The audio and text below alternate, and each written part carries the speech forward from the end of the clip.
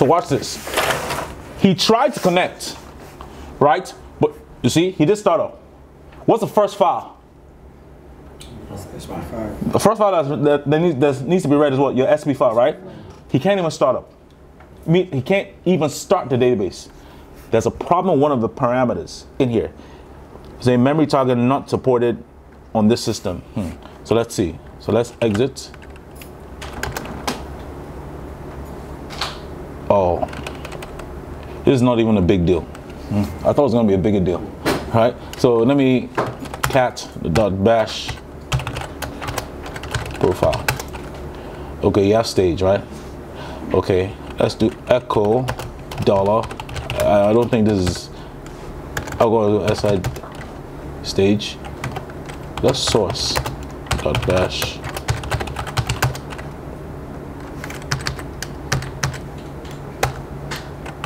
Okay. Okay, so all right. So the first thing I'm going to do is this. He's having a problem with a memory target. Let us do this. So now let us create a P file. I do create P file from Spfile. Right? Okay, so now I'm going to exit. Then I'm going to CD to my what? Oracle home / DBS. I do ls. Now I'm looking for my what? P file, which is what? vi init stage.or.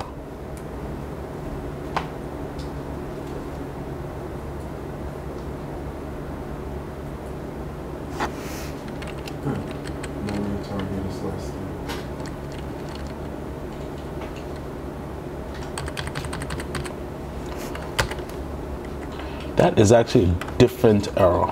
That this one might take me some time. Let's make this 0, see what happens.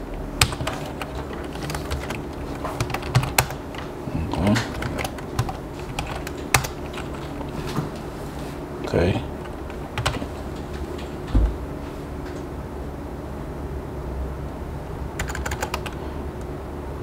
Okay. So now let's do SQL plus /sysdb. Right? Now let us start up. Everybody, let's do start up P file equals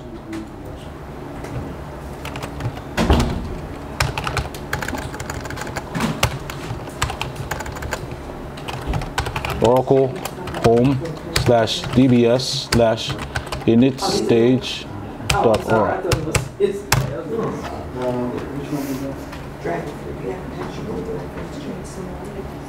Oh, startup.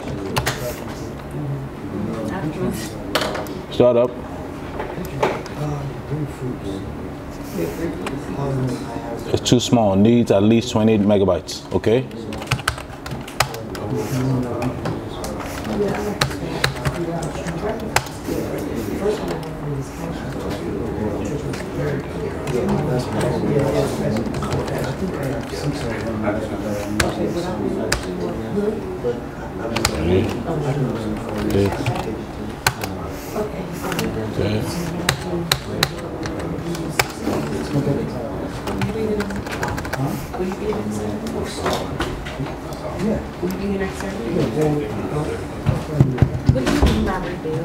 What's that?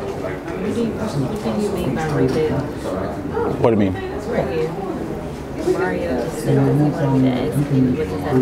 I'm going to teach you guys that next week. No, not yet. No. Yes.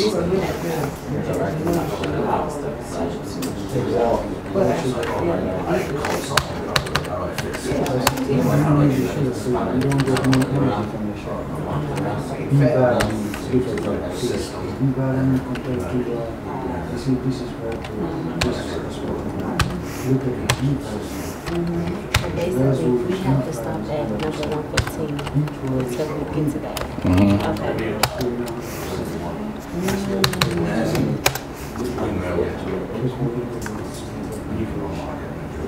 Memory target needs to be 164 megabytes. Okay.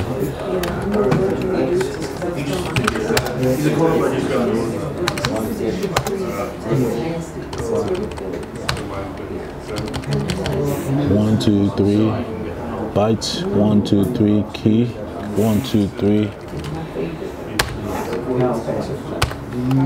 170.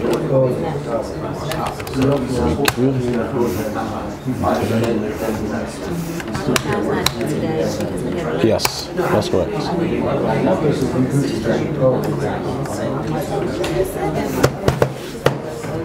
Problem fixed. Why did you guys quit? Why did you guys quit on me? Because you were saying it was something different. Look at them. Quitters. Look at them. Look at them. Quitters. Look at them. They quit on me.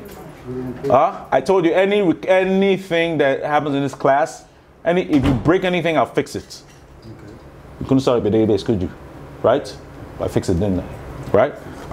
But on the videos, don't worry. I'm gonna post this. It's gonna show how I just fixed it. Listen, everybody. He was having an issue, right, with one of the parameters. Everybody, come back. I need you guys to come back. Lazy students, look at them. All they want to sit down and just they want me to suffer, right? Stand up, everybody. Come on, look. Lazy students, all right? Watch this. You guys are gonna have to understand what I'm talking about here. Watch this, right? So let's scroll up. Let's start from the beginning, right? Let's start from the beginning. Can everybody see? Can everybody see? All right, watch this. Mr. Andre, when he did start up here, right? It said memory target not supporting on this system. There was something wrong with his memory target that was just messed up. So what I did was, okay, if he can't even start up, the first thing that you're going to need to do is you're going to have to create a P file. If you can't, what's the file that you need to do to start your database? What's the file that Oracle needs to read? Is your SP file. Now, your SP file is what? Is it binary or is it static? Binary. It's binary. Meaning you can't edit it even if you try. You can't read it and it's not going to make sense to you. So it has a little brother called what? The P file. You understand what I'm saying? So the next thing I did was, okay, so I created a P file from the SP file, right? So the next thing I did was, okay, then I did exit. That once you have to create a P file from in SQL. You see, it's real simple. I taught you guys how to do this. How to create a P file is what? Create P file from SP file. Because I need to go edit something in it because I have a problem with one of these parameters, which is what? The memory target, right? So once I did that, then I had to go to the location for my P file. We're talking about what? The init dot whatever stage. So when I did ls, right, I looked for the P file, right? Once you create a P file from SQL, it's going to put it right here. And it's called what? Init database name dot ora, right? So I did what? vi init stage dot ora. Do you understand what I'm saying? So it was having a problem with this. It was having a problem with this parameter. It was too small. At the end of the day, it was too small. And let me show you why. When I came here. What do you mean it was too small?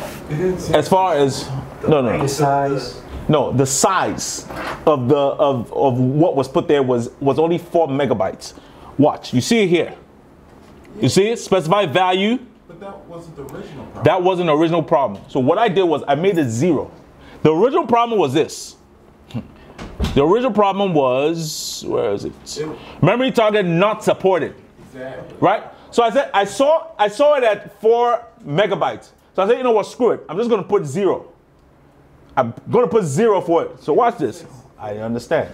Right? I put 0. It said memory target not supported.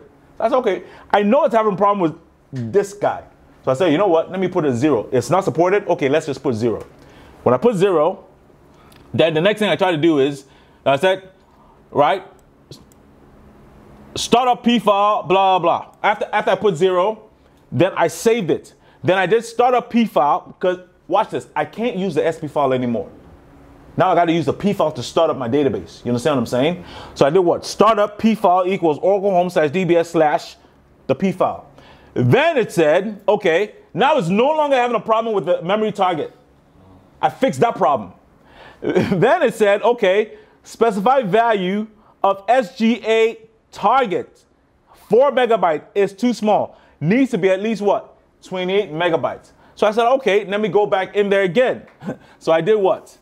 I went back here, and I looked here. If you look back down, this SGA target, when I looked at it, it only had like 4194304. You know, this is always in bytes, right? So I counted 1, 2, 3 bytes, 1, 2, 3 kilobytes. Then it was just a 4. You understand what I'm saying? So it told me what needed. It said, look, dude, it needs to be at least 20 megabytes. So I made it 30. It gave me just a little bit extra. You understand what I'm saying? So I changed that, and then I saved it. Once I saved that, and I came back here, you see the importance of the P file, right? Now, so once I did that, and I saved it, then I did what? Start up what? P file equals oracle_home/dbs/init stage, blah, blah. Then your database started. Now it's open. So now it's not completely done yet. Now we have to go back to the OS, and we have to delete our bad SP file. Watch this. So what am I going to do? I'm going to do ls. Right? I'm going to do ls. Right? I have to delete this SP file. It's no good. Right? It's no good. So I do what? Remove what? SP file stage. Dot what? Aura. Right? Okay. So now the next thing I'm going to do what? Right? I'm going to do //sysdba. See, I'm connected. Right? Connected successfully. So I do what? Select open_mode from v what? Database. Read write. We're good. But now watch this. We don't have an SP file right now. So we have to create what? An SP file from the P file. So what do you do? Create SP file from P file. You understand what I'm saying? Right? All right. So now when we do exit, then we go do ls. It's there now, right? So now, once we go back and we do SQL+, let's shut down the database. Right? Let's shut down the database. Then the next thing we're going to do now is we're going to restart our database. And what's the default file that it's going to look for? If it has to choose between the SP file and the P file, which one is it going to look for? SP file. So database is shut down. So now we're going to do what? Start up. Boom. Because the parameter is correct now.